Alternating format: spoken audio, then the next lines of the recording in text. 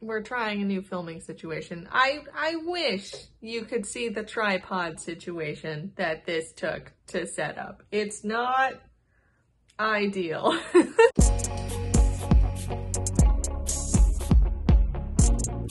This is, however, by far the best lighting in the apartment right now, so we're gonna roll with it. And you get to see my nice little plants that I spent a fair amount of the day cleaning up and trimming and propagating and getting them all ready for like fall and winter. My name's Rebecca, I'm the Midnight Reader. This is my booktube channel. I took a break from booktube for a little while because my health went to shit, but it has improved significantly. So I am going to attempt to do an entire summer wrap up. And you say, Rebecca, that sounds real ambitious, but I'm going to tell you that I didn't read very many books because being ill really helps with not wanting to read. This will be an accelerated summer wrap up. First up was Jiyoung Born, 1982. The author is Nam-Joo, translated by Jamie Chang. This is a really unusual book. I had heard about this one a couple of times, I think, from the podcast Books Unbound and a couple of other like large booktubers who had read it. This book was originally written in Korean. It was huge in Korea, and from my understanding was like a big part of reigniting the conversation on feminism and sexism in Korea. It follows the life of a meant-to-be average female Korean named Jiyoung. Her life as she grows up as a kid and then eventually becomes an adult, has a job, gets married, has kids, all those things. But the interesting thing about the character and where the book starts is she starts having what can generously be described as psychotic breaks, where she starts to speak as though she is other women in her life, like her mother-in-law or her grandmother or her dead friend, things like that.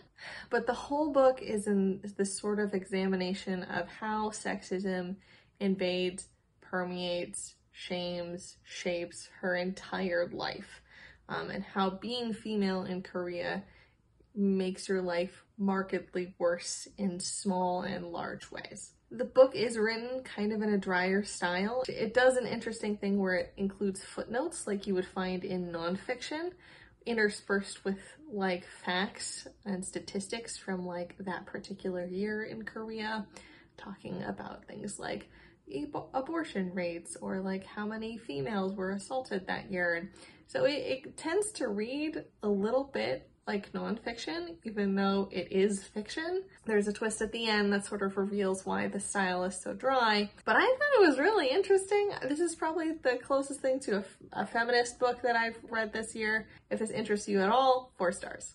Next up was a sapphic YA romance called The Henna Wars by Adiba Jaigirdar. This is an adorable POC YA lesbian love story with plenty of henna. This book tried to have a lot of big thoughts on things like public outings, cultural appropriation through art, religious shaming, and cultural expectations for young females. Did it land all of those things?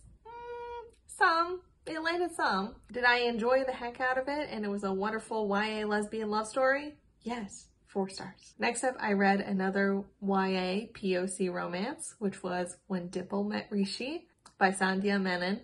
This book explores 2 18-year-olds who on the summer before college go to a prestigious tech camp in Silicon Valley. Dimple because she actually wants to be a tech entrepreneur, and Rishi because he wants to marry Dimple. Enemies to lovers and friends to lovers happens, as well as a fair amount of iced coffee and some glorious shade at Silicon Valley tech bro culture. It does suffer from the strongest of I'm not like other girl vibes, but if you can put that aside, and if you're just looking for a YA romance about the summer you turn 18 and thinking you really have your shit together, it's a snack. I originally gave this 4 stars. I think I probably would downgrade this now to like 3.5. It's not gonna win any literature awards, but who cares? Next up, I read a graphic novel called Snapdragon by Kat Leyh about a young girl named Snap who befriends the local town witch. But that's just the rumor of Jax. Jax is meant to be this creepy old lady who has one eye, but in reality just sells articulated roadkill skeletons on the internet and is actually a witch. It has wonderful plot lines involving love, acceptance, and queer romance, as well as a lovely trans storyline. It is great and delightful and lovely, and if you're looking for something a little bit witchy this fall, this is the graphic novel for you. 5 stars. Next was The Night Circus by Erin Morgenstern. I might be a little bit weird with Erin Morgenstern because everyone reads The Night Circus first, because it was published first. I read The Starless Sea first, and I love The Starless Sea. I loved the world she built. I loved her lyrical writing. I thought she didn't really nail the ending 100%, but I didn't mind because I enjoyed it so much. I had sort of the opposite experience with The Night Circus. So The Night Circus is about these 2 magicians who are caught dueling each other with their magic for years and years as a byproduct of this greater duel that's occurring between 2 magicians. Like they are the pawns in this game. However, they fall in love and they wish to escape their crappy circumstances. However, I think that Erin Morgenstern's writing, if you've ever read it, is like very strong on the vibes, okay? Like you have to really love the world she's building because she spends a lot of time building it. And I don't think that a black and white circus is necessarily my vibes. I think I'm more of a primary colors human. And I don't know. I just wasn't that interested. And even when she started paying off the twists, I was like, but my God, it took us 16 chapters to get here, which didn't bother me at all in the Starless Sea. But this one I just found kind of like a bit of a slog to get through. I'm really sorry. If you love it, it's fine. I don't know. Was I like not invested enough in the characters? Was it too long? It's unclear. I'm gonna give it 3 stars. I would say the writing is more in the 4.5 star range, but for me it was a 3-star experience, so don't yell at me, I'm sorry if you love it. Next up, I read Homicide and Halo-Halo by Manansala. I actually wound up reading this as a sort of a pseudo buddy read with my friend Jay from my quarter life crisis. She had read the first one and hated it, and I had read the first one and thought it was okay. It's described as a cozy mystery featuring a Filipino main character who sort of has to amateur detective her way through town. This particular mystery centers around the town's beauty pageant. Well, the main character is also dealing with PTSD from the last murder that she solved. There's a lot of food descriptions in this because the main character, food is sort of her thing. She's like a baker, and cooking and food is a big way that the author connects Filipino culture to the reader. And I loved those parts. If this was just like a cookbook, I think I would have loved it. I think I landed somewhere around where Jay landed, which is that I hate the main character. And she's really boring and selfish and self-absorbed and not super nice to the people in her life. And I just wish this was a rotating narrator series. I wish I got to meet the other characters in Shady Palms who were solving mysteries, because I just really don't like this character. It had the same problem as the first book, which is that the whodunit just sort of fizzled out instead of being a great twist reveal. I will also give this one a generous 3 stars. Next, I entered Jane Austen July, as well as Sweaty Girl Summer Buddy Reads, and this is where my reading really hit another gear right before I crashed and burned. I read Persuasion for Jane Austen July. I read this with Novel Idea, whose channel I will link below. She's a delight. She was very nice and generous, even though I really slowed down on the reading. She pretty much blew through it like immediately, and then it was just like, tell me all your thoughts as you read along, which was a great way to read this book, honestly. This is one of the shorter novels written by Jane Austen. The story centers around the ignored Anne Elliot and her very flawed family who treat her poorly, and her great lost love who she was persuaded from marrying. This is one of the easiest Austens I've ever read. It lacks like the more denser dialogue that you find in books like Emma or Pride and Prejudice. I really enjoyed the book. I really enjoyed the main character. I may make a video on this because I did watch Persuasion the movie, and I know the entire internet and all Jane Austen fans agreed that it sucked and they hated it. And I totally respect that. And I watched it and I thought it was okay. Not good, but I thought it was okay, all right? So I'm going to save my thoughts on Persuasion because I think I would like to make a video where I talk about the book versus the movie if anyone out here finds that interesting. I did really enjoy the book. I enjoyed it very much as a buddy read, and I gave Persuasion 5 stars. Next, I read The Switch by Beth O'Leary. Gina's Library volunteered to read this with me, which was also an amazing buddy read. Like, can I just say these channels have really wonderful people, and thank you for reading books with me. Was also very patient because my reading slowed down exponentially. This book is kind of like The Holiday, which is probably my favorite Christmas movie. It tells the story of Lena, who is in her 20s, and Eileen, who is in her late 70s. Eileen is looking for love and she feels trapped in her small town. And Lena is still processing the death of her sister and has become estranged from her mom and is also working herself to death. Lena is forced to take a 3-month mandatory leave from work, and they decide to switch places. So Eileen goes off jet-setting to London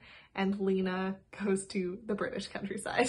It is the best. I will say that I enjoyed Eileen's side of the story much more, and I would like to be Eileen when I'm 79. Please, that woman has such a vivacious life. I really enjoyed it. Beth O'Leary has really a very sweet writing style. I find her romances to be very kind and sweet. I had really enjoyed her previous book, The Flat Share, and I very much enjoyed this one as well. 5 stars. And then right about here in my summer, like mid-July, that's when I got really sick. So, and this is the book that I failed on. So I started reading Emma by Jane Austen with one of my viewers, Rebecca Steinhardt, who doesn't have a channel, but friggin' volunteered like a booktube hero to come read this giant book with me. Because we both don't read huge butt tons of classics. I think it is the longest Jane Austen, and it is a honker. And if you're not used to the language and the characters, it's a lot to get through. I think I made it probably 2/3 of the way through. I did really enjoy it, and I loved doing it as a buddy read. So the world knows Rebecca frickin' finished the book, and not only did she finish it in 1 month and managed to check off Jane Austen July. So I am so frickin' proud of her. I still haven't finished reading it. At time of recording, it is September. So I do want to finish it. I will say that I think it was a slower book for me because I enjoyed the most recent Emma adaptation film more than I enjoyed the book. I'm not going to call it a DNF because I'm not going to finish it, but it hasn't happened yet, guys. And then I didn't read for 4.5 weeks. The great fun times of sleeping, being ill, and being in pain. I really tried to rally because I was flying to Alaska at the time, which meant that I was spending about 13 hours on planes and in airports. I really needed something to do, and I thought, why not start an audiobook? So the book I wound up reading, which slowly awoke me from my reading slump, was from one of my very favorite authors, The It Girl by Ruth Ware. Ruth Ware writes thrillers and mysteries. I have read a lot of her other books, and I always enjoy them. This was no exception. I actually think that I enjoyed the main character in this book even more than I've enjoyed some of her previous characters.